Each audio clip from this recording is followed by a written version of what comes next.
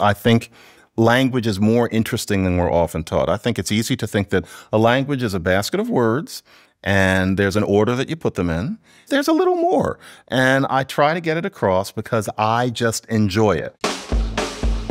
I love learning, even if a topic's complex. I like to see if I can figure it out. And when you're learning about something, it's important to let yourself be confused, to acknowledge, oh, I don't really get how these pieces work together. And then it's so much fun when they start to make sense. And I call that getting unconfused. Welcome to Unconfuse Me. I'm Bill Gates.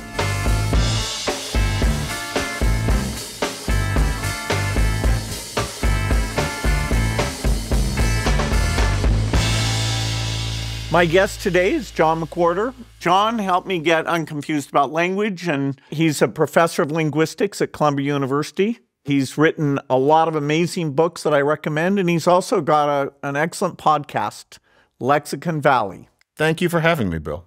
I think there's an assumption that people who study language use language better. What expression or saying do people say you overuse? I'd say the truth of the matter is too much. And I use it partly as a substitute for saying like, sort of, or you know. If you're feeling that pause, my idea is always to say either the fact of the matter is, or I say the idea that. I overuse both of those. I've been accused of using superlatives too much. In fact, when they did a spoof magazine about me, there was an article titled, "He Ran Out of Superlatives Early in Life." Because I'd always say, this is the best thing ever, or this is the stupidest thing ever. When I was running Microsoft, we were kind of trying to move at high speed. And so I did kind of Everything go is overboard. superlative. Yeah, right. Yeah. And so I'm guilty of that. I always say that the superlative is interesting in both directions. I'm as interested in the worst version of something as in the best. So suppose you can have some soup. Somebody gives you some chicken and dumpling soup. If it's the worst chicken and dumpling soup you've ever had, I'm going to comment on it and I'm going to remember it. I had some recently, the worst I've ever had. What expression in English bothers you the most? When people say, oh, well, it is what it is. What does that mean? People say it when really what they mean is, I don't care. It is what it is. Well, of course it is. What else was it? I find that very annoying. The first time someone said that to me was when something unpleasant had happened to me and he didn't care. And he said, well, it is what it is. And I parsed it. And I thought, what a gorgeously chilly way of saying your problems don't matter to me. And much to my surprise, it became a standard expression. It should leave. What's yours? Yeah, I mean, it bothers me when I say, and then, you don't know that you're saying it. And so then when you go back and accidentally listen to yourself, you're like, oh my God, why did I do that? Yeah. And it varies a lot. Sometimes I don't at all, and sometimes I do. And I don't even think I guess it's just trying to buy time. And I don't realize that I should just let there be blank space instead of trying to fill it. Or say the fact of the matter is. Yeah, something brilliant like that. What language would you want to speak that you don't? If I had time, I wish I could speak Navajo. Navajo is so complicated that I don't believe anybody actually speaks it. It has no regular verbs, and it also has tones. I've always kind of wished I could spend a year with that just because it's Mount Everest. What language would you want? Well, if you don't count computer languages, I'm in pretty bad shape. I took Latin and Greek in high school. And yeah, okay, it's helped me with a few legal terms. I'm in the process of learning French. If I could learn Chinese, I would, but I know that I don't have the time. So I'm going to try to get pretty good at French and feel like at least I learned one other language. French is fun, and it's accessible from English, whereas with Chinese, yeah, I have spent the past 10 years of my life very quietly chipping away at it, trying my best. Writing aside, everything is just so different that it helps to have a really good teacher or to be surrounded by it or to be obsessive enough to spend 10 years on it the way I have and look at where I've gotten. I can now read Chinese like a 3-year-old, and that's taken 10 years.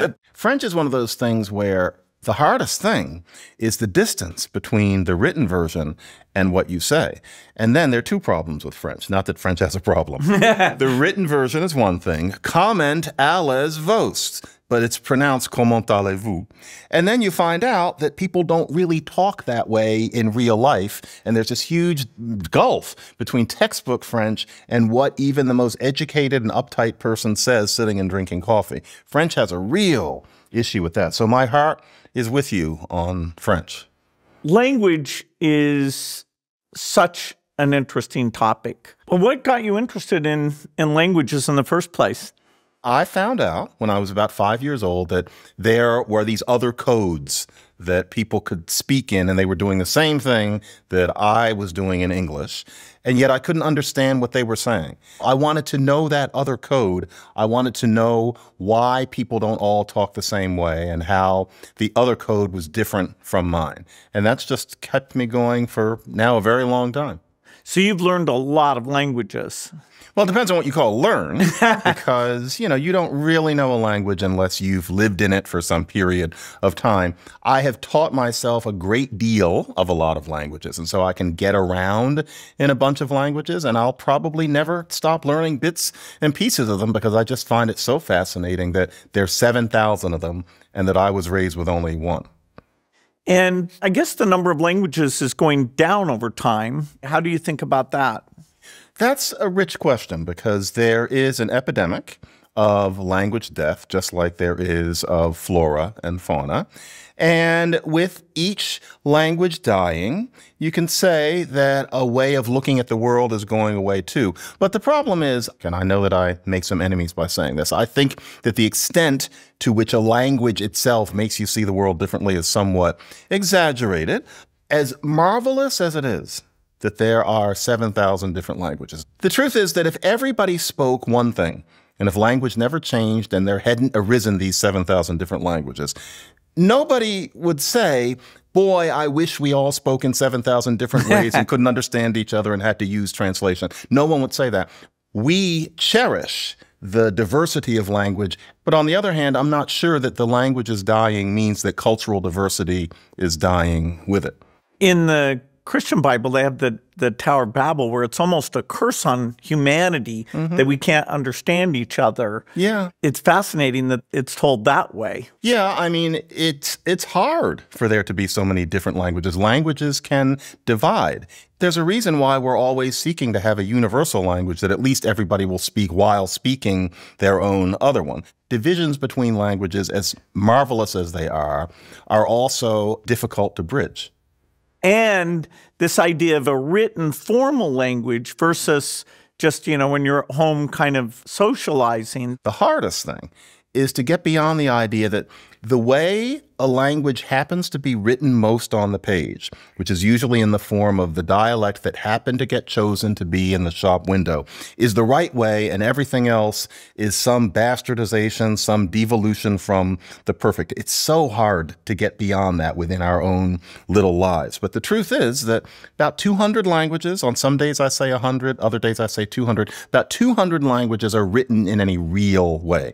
Generally, it's only one dialect that usually is written as opposed to all the other dialects. But if some God, Martian, E.T. thing came down and looked at all the ways that people speak in all of the 200 and whatever nations that we have, they couldn't decide this way of speaking is cleaner and better and richer, and then all these other things are something that they probably call dialects. They couldn't tell the difference. That person could land in Compton, California, hear nothing but the most spontaneous and uneducated Black English, and think how complex, how nuanced the language of these humans are. Then they would go have a conversation with Tom Brokaw, and they wouldn't say, oh, this language is more sophisticated. They'd say, oh, here's a variation on what this gentleman in Compton was spoken. They'd recognize no qualitative difference whatsoever.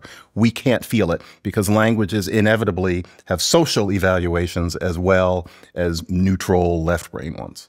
Yeah, it reinforces this notion that there's the correct language, the King's English or something like that, and everything else is kind of lower class, inferior. And I have to admit, until I read your books, The Power of Babel and Talking Back, Talking Black, the idea that each of these dialects has its own self-consistent logic. I wasn't aware that there's no laziness involved in this in any way. It's so hard to hear that. I mean, really, it's the sort of thing that you gradually have to be taught. It's kind of like the fact that, mountains become sand. I was saying this to my significant other just today. Mountains become sand, and you never see it, and you don't really believe it. In the same way, a non-standard dialect is not inferior. And in fact, the fun thing, if you're a linguist or if you're the kind that's inclined to cock your ear to this sort of thing, is that the non-standard dialects are often more complicated and always have features that the standard dialect lacks. Yeah, it's fascinating that some languages have a lot of gender information built in, or the way that the tenses are done. Which things are easy to express is so different. And yet, because genetically our language machine, our brain is in common, it is stunning, the degree of language variation. It's absolutely amazing. And the brain can tolerate an insane degree of needless complexity. The brain can do it, but the brain doesn't need it. He versus she, you don't need that. Half of the languages in the world make no difference. Context always takes care of it. You and I think that he and she is one of the most basic things. If you make up a language, you should leave that out because context takes care of it 98% of the time. That's what language is. It's too complicated. We end up with strange things. Like in French, nouns have a gender, even though it doesn't really map back to the fundamental characteristics. It's not informative that so they have a gender. It's so frustrating. And, if you speak English, the first time you step outside of English to take Chinese, the language that you think you're learning because you know the words, suddenly a hat is a man and the moon is a girl. And you think, why? It starts with making a division between things that are flat and round, or things that are male and female biologically in some cosmology. But then culture changes, the sounds change, nobody's thinking that way anymore, but you've got these labels that stick to things, and next thing you know, the table is a girl, and you can handle it. The baby can handle it, the toddler can handle it. By the time you're a teenager, you start to realize your language doesn't make sense, but by then you have too much to do to think about it. And so that's language. Now, that's interesting. I never thought about it in terms of that our computer, our brain, is so capable that having these rules that seem very arbitrary, it just you can put up with it because your brain can memorize all that stuff. And like when I learned English, I didn't know I was learning the subjunctive and that there's strange rules about it. Yeah. I just learned it. Then when I learned other languages, I'm like, oh, God, my own language has actually got a lot of irregular cases. Weird. That I just, without thinking about it, I use the subjunctive. And now that I'm learning French, I'm like, oh, no, there's too many tenses. Oh, just much. Will I have to use this? And the neat thing is that once this nonsense stuff settles in, it can become useful. And so, for example, the subjunctive, overemphasizing the hypothetical in that way, it can end up being useful for conveying certain things. If you've got the meaningless gender, it means that you can take your adjective away from the noun and put it over in some other part of the sentence. And you can know that the big and the hammer match because they have the same ending. And when you're learning a language, some people find the pronunciation very hard and others not so much. Why do you think that is? Sometimes I think that some people are less comfortable with broadly imitating other people than others. And I think that part of that is just what sort of person you are. Getting an accent is partly opening yourself up to doing a mock version of that person in English, of the kind that is increasingly socially unacceptable today, and then using that accent in speaking the actual language, because there's often some truth in that stereotypical accent. And you just have to imitate. And so if somebody says to you, the French word for moon, for example, what we want to say is lune. And then the French teacher says, "No, no, no, c'est lune." And you think to yourself, "Loon." Did I just say that? Right. But no, you have to imitate that person in a silly accent and say, "Ha, ha, ha, lune." But it is E. And then if you can keep doing it, that's what I've always done. And it's not that I can get an accent perfectly, but you have to mimic. And I think that as we get older, or sometimes just as people, we're less inclined. I never made that connection. There are people who are very good, like Bono can imitate lots of people. And so, yeah, he has something that he kept nurturing that skill, probably from a young age. He was a little bit good at it, and people reinforced it, whereas most of us were so bad we decided we're not going to try. And you get uptight as you get older, right? Yeah, you mimic. And as for learning languages otherwise, the grammar will get you to a certain point, but I always found you only really start to get it if you read a lot in it, and hopefully read something that's relatively colloquial and it gets the rhythms into your head. Also interacting and talking with people speaking at normal speed, which is also important. And in the world of linguists, the last 20 years, you feel like there have been some key advances, like in understanding how kids learn languages or how languages evolve over time? Are we smarter today than we were at the start of your career? I have to make myself unpopular with some linguists by saying that there's some things that have not been learned. And so when I came into linguistics, there was a notion that we were on the cusp of figuring out a specification for universal grammar. That was such an exciting idea. That has developed no consensus among the people who study it. They'll admit it to you. What have you learned? What do we have to tell people? And it's really just kind of going in circles. Not the idea that there is some kind of universal specification, but what the nature of it is beyond shards is unclear. And that's an unfortunate thing. And now these AIs are coming along.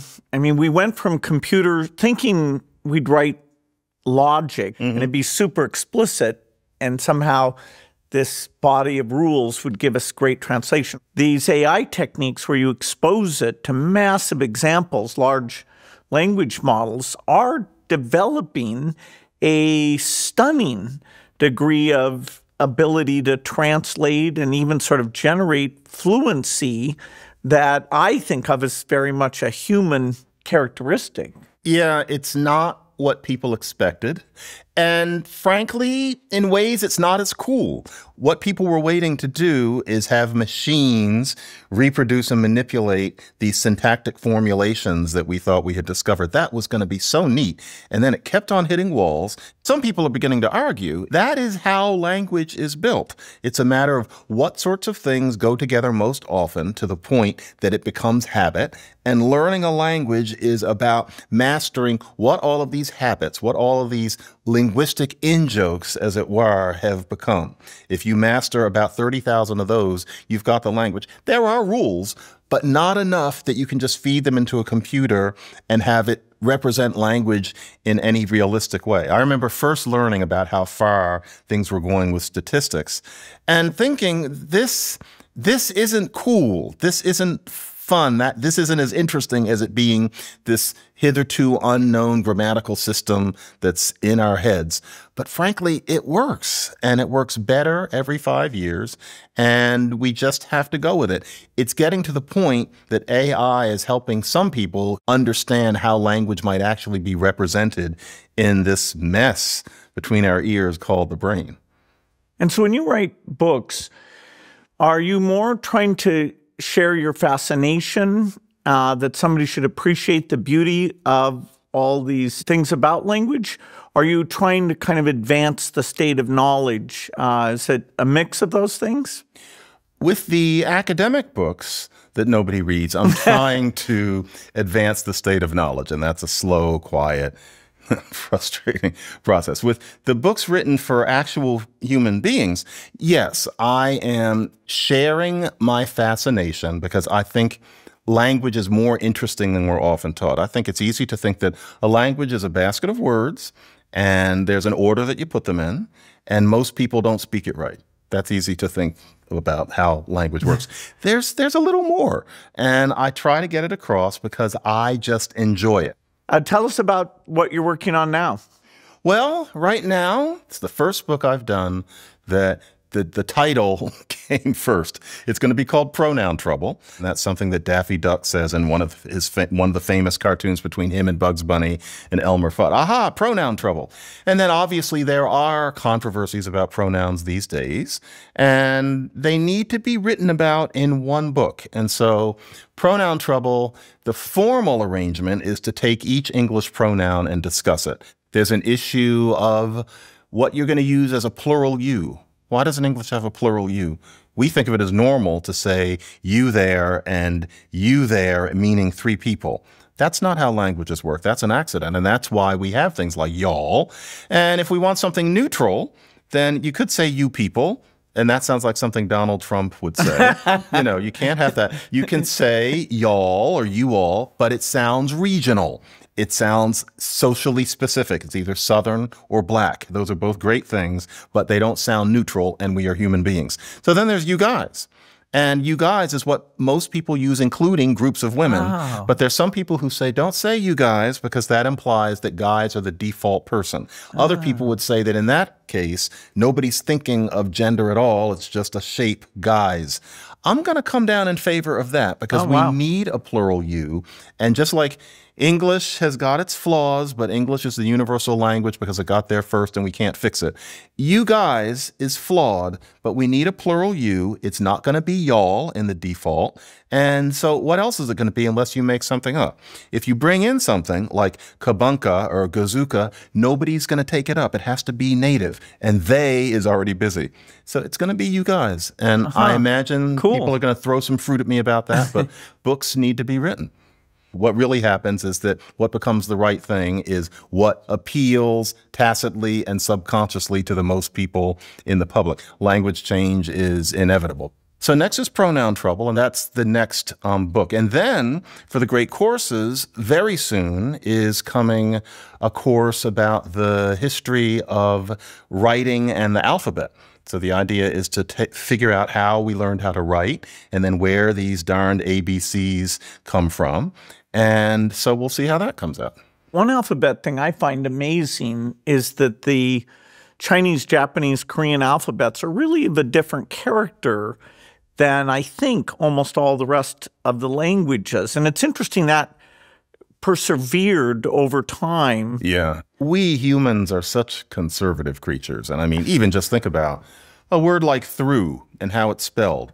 Think about that. What a hideous mess that is. And yet we wouldn't change it. We think THRU is slangy and abbreviated. And so Korean's writing system actually is this very elegant system that makes 91% of sense. They overthrew the idea of using Chinese, and they were right. Because, yeah, the Chinese writing system is beautiful. It has a noble history. No, it's a horrible system, I say with great admiration, because they're too many damn characters. And the Chinese know that to an extent. But to use the pinyin, to use the Roman system, that doesn't look as good to them because the Chinese system is part of their culture, and it's something that everybody has to learn, and it's very hard to imagine a China without them. I can perfectly well put myself in their heads and yet think that imagine how much of education has gone into learning them. Until recently, the things have to be done in a certain order of strokes, and some of them have 15 and 20 strokes. Why that? But it's because they haven't known anything else, just like we're used to. I made a house. M-A-D-E. Made. Why is it made? Well, we're fine with that. I don't want it spelled any other way. It's the same thing with the Chinese writing system, and the Japanese end up sitting there with it, despite the fact that alongside they have two elegant syllabic systems where you only have to memorize a couple dozen symbols. But then they keep the Chinese ones too, because that's what they know. That's what human beings do. Hangul in Korean did simplify the lettering system. Oh, it's a joy. And then in Japanese, what is it? It's katakana and katakana and hiragana. Yeah, when you can learn them in an afternoon. So when I say Coca-Cola, am I using usually katakana? That's the katakana Okay. because it's foreign. And you just learn ko, ka, ko, la. But then above it, you've got these 4,000 kanji you have to know for anything interesting. Not that Coke isn't interesting. But yeah, it's, I say with great admiration for the Japanese system, it's clumsy. I mean, it's so clumsy that I am always in awe watching a native Japanese person reading, just reading the paper and thinking the accomplishment that goes into that. I admire it.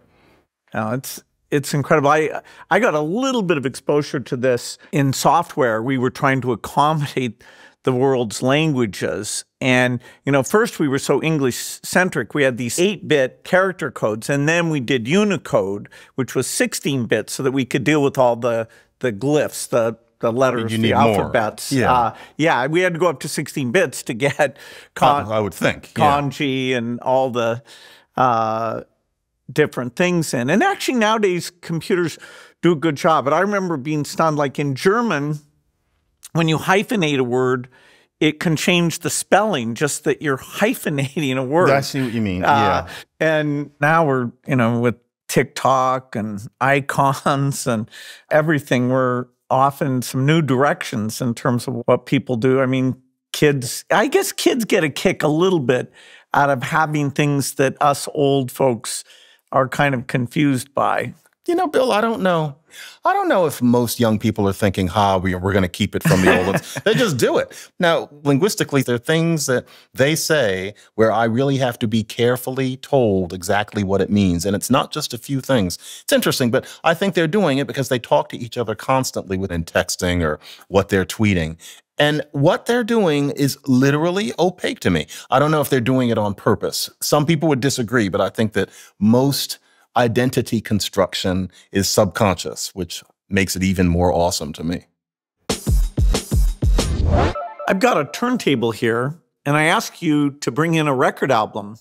This is, quote unquote, my favorite record of all time. And of course, I've been alive too long to have a favorite. But this is A Child's Introduction to the Orchestra. And that sounds boring, but actually, all of the instruments have solos. Somebody sings as the instrument, and then there's a beautiful instrumental solo. But the music, which is by Alec Wilder, and the lyrics by Marshall Barer, who worked Broadway, it's good stuff.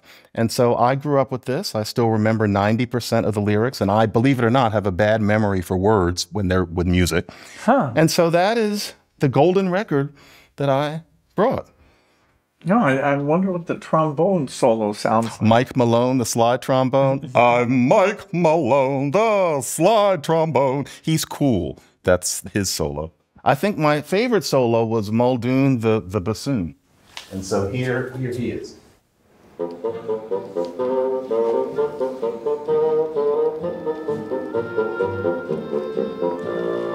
old Muldoon, the big bassoon. My voice is very low. That's fantastic. So that's Muldoon, the bassoon. No, that's not the music I listen to like in my downtime these days. But that is a very, very dear recording to me. It's a classic. Can you imitate an instrument?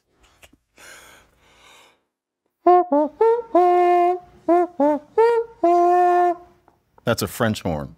I've never done that in public. What's your favorite word? You have to extend the definition of word a bit to accept this answer, but happens to. It happens to be that. He happened to become king, and I happened to buy that magazine, and indicating that you did something by chance. I wish people used it more because the role of the fortuitous in life is rather undersung. To be a good scientist, you have to leave a little room for chance. And so I like happen to. Well, we happen to have run out of time. Thanks, John, for talking to me today. Well, I'm wondering if you feel unconfused. Yeah, I feel like, there are answers in language, but it's so infinitely interesting. There's still more questions that I have. It's a delicious topic. It's been good talking about it. Yeah, thank you. Unconfused Me is a production of the Gates Notes. Special thanks to my guest, John McWhorter.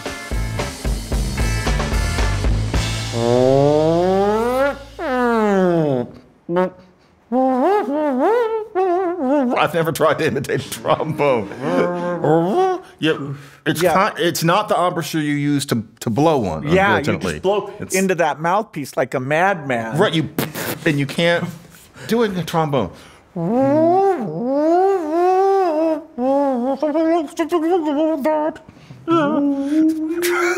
A tuba is, which is not what you do to make a tuba go. I've never tried a trombone. Now you should do a cappella sometime. I don't think so.